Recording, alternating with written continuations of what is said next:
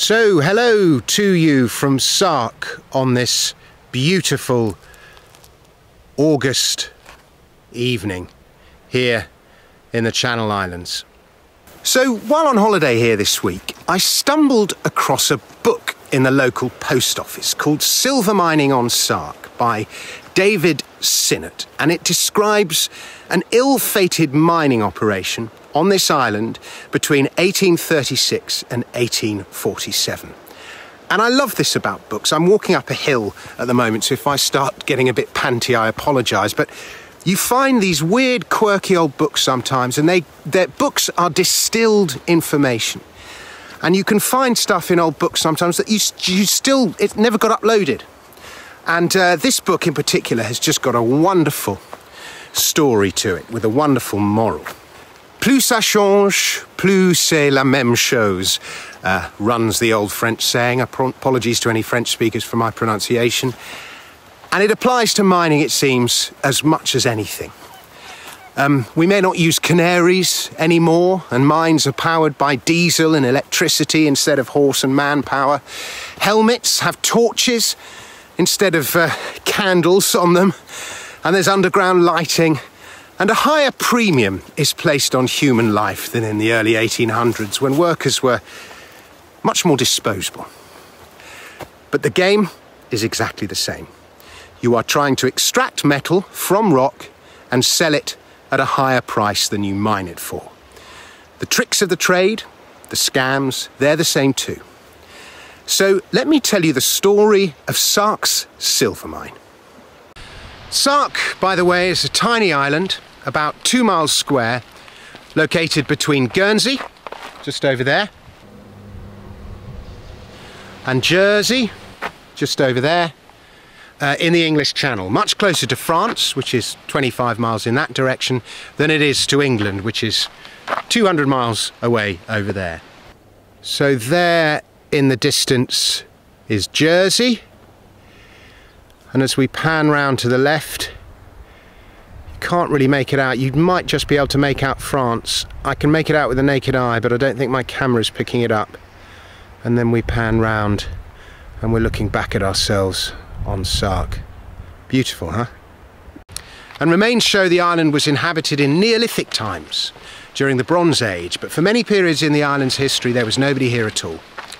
Today it has around 500 residents. There are famously no cars on the island. Only tractors, horses, bikes and mobility scooters, and no streetlights, giving you one of the best views of the night sky in Europe, probably the best view. It's famous for its harsh, windswept landscapes with sheer cliffs and jagged rocks. There's some sheer cliffs and jagged rocks for you. It still has a feudal lord, who I beat at table tennis, and its own parliament. So here is a prehistoric tomb. This is from the Bronze Age. It's a dolmen, and it would be, you would have two megalithic supports on either side, two columns with a flat stone on top, and that would be a tomb from the Bronze Age, from the Neolithic era. How about that, on this magnificent headland looking out to the south. And there of what some rabbits have got to say on the matter. Less impressed than me. In the early 1800s, the language spoken here, the patois, was similar to Old Frankish. It's actually a Germanic language. Very different from the Cornish, spoken by the miners who would soon settle here. And if you take a boat trip around the island, you can see copper salts leaching in the cliffs. I'm not going to go down there now, it's a bit steep, but I'll upload a photo that I've taken of from a boat. That visible copper no doubt explains the appeal of the island during the Bronze Age, and it was these visible salts that attracted prospectors to the island in the early part of the 19th century. Now, the Cornish at the time had one of the most evolved mining cultures in the world, also dating back to the Bronze Age. And they were operating mines all over the world, in Argentina, in North America, especially in California, Wisconsin, Pennsylvania, Michigan, Virginia. In Chesapeake, they even have a Cornish accent. And in South Africa, where they operated the world's largest copper mine at Okiep, 300 miles north of Cape Town. And even the great Mark Twain, he of "A mine is a hole in the ground with a liar standing next to it" fame, was of Cornish descent.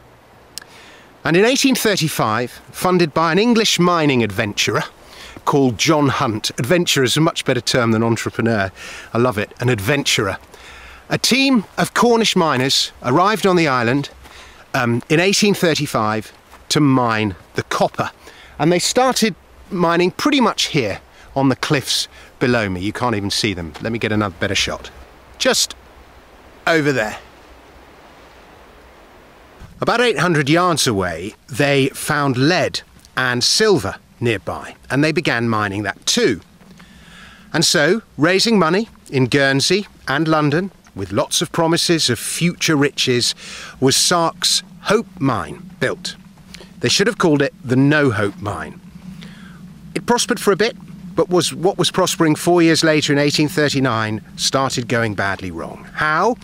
In the age-old tradition of mining, management misled the shareholders.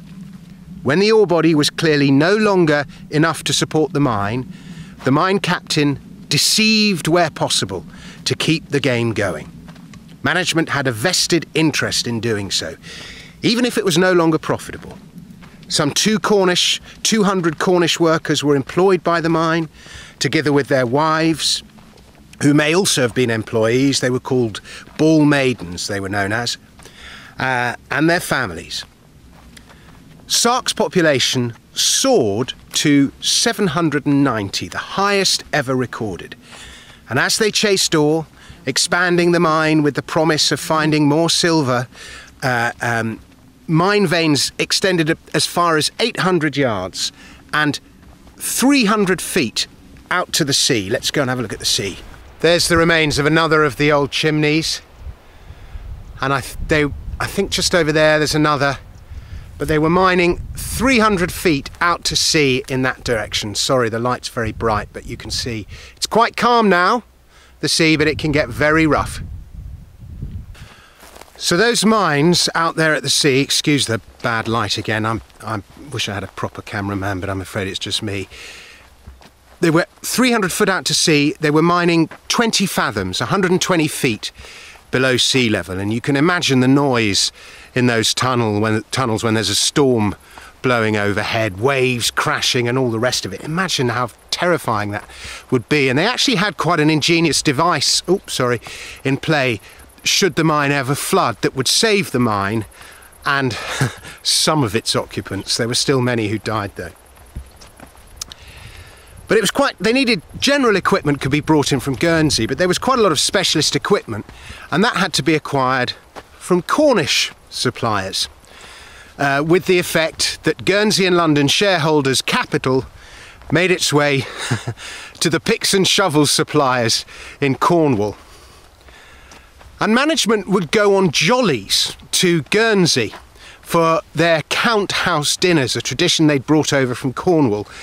And these dinners had acquired legendary status for their extravagance. News of the mine would be delivered to shareholders. In Cornwall, by the way, the count house was the mine office, basically, where the managers worked and where the miners were paid. Now, mining has a long and rich history of this. I remember the boom of the noughties, and you'd see management of non-producing exploration companies living it up at the Savoy, driving Ferraris to expensive lunches and dinners, and you were like, who's paying for this?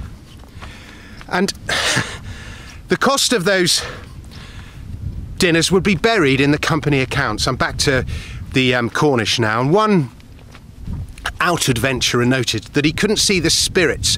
An out-adventurer, by the way, is a shareholder. And this is just a story from Cornwall, but he noted he couldn't see the spirits from a recent count house dinner in the accounts. And the bursar, or what we might today call the CFO, declared that the spirits are there, you just can't see them. There was also a long Cornish habit of swindling investors, out adventurers from London, and it seems they took that habit with them to Sark. Now, of course, sometimes mines work and everybody makes a lot of money, and that's the same lure that draws people in and will always draw people in. It's when they don't that things go wrong. Now, none of this is to say that working in the mines were easy. You know, many lost their lives to it. 20% of Cornish miners were killed or incapacitated before they reached the age of 40. And Cornwall actually became known as the County of Widows as a result. If you saw someone's window open in Cornwall in winter, it was likely that the occupier was a former miner gasping for air as his lungs were so damaged from breathing in the dust of thousands of gunpowder explosions. As things went wrong in the early 1840s, the seigneur of Sark, the feudal lord, borrowed money to try and keep the business going. But in 1847, the business finally collapsed. The seigneur lost a lot more than his shirt. He died a year later, crushed with debt, and his creditor, one Marie Collins, foreclosed on the debts, and his son lost the fiefdom to her. The son, Peter Carey, would become a low-life scamp, to quote the probably biased archive of the seigneurie. And Sark got a new seigneur, a dame actually, and that same family retains the fiefdom to this day. And the mine has never been reworked or re-explored. Now it's all grown over, as you can see. But the moral of the story is don't use leverage to invest in silver mines. Now, irony of ironies, in Guernsey there is still a record of all the money paid out to shareholders. But those that recorded the company's income have been lost. The episode had some long-term effects on the island. For a period there was an influx of capital, prosperity with the mining boom, then depression with the bust. It brought Methodism to the island, a school for girls and a doctor. It kick-started the tourist industry, and the area around the mine, previously just heath, began to be farmed just beyond the farm. The English language came to the island. Some of the houses that were built for the mine workers housed the Sarkese for many decades to come. Apparently because they weren't built by the Cornish, but by the locals. So they were built with more longevity in mind. There's a wonderful passage I found by a local historian called Edgar Barnes in 1890. And he said, "In this spot centred anticipations never to be fulfilled, and hopes doomed to dire disappointment.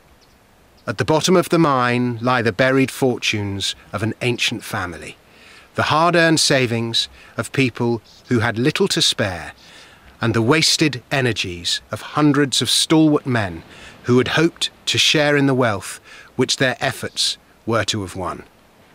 And now all has vanished, as if it had never been, save that there still remain ghostly monuments of failure, the shafts and the chimneys and the ruins of the various offices." This is a story that has played out many times through the history of mining, and it still plays out today. Investors, I should say, caveat emptor. And if you're interested in buying actual silver and gold rather than mining shares, I'll put a link in the comments to a bullion dealer I like. It's safer to buy bullion than it is mining companies. Thanks very much for watching. Please subscribe to the channel. I'll be back with another video very soon. And also look out for my show on weights and measures. I'm doing a short run in London in September. I'll put links in the comments. It'd be great to see you there. It's basically a rerun of the Edinburgh show. But cheerio, I'll leave you with some shots of the view.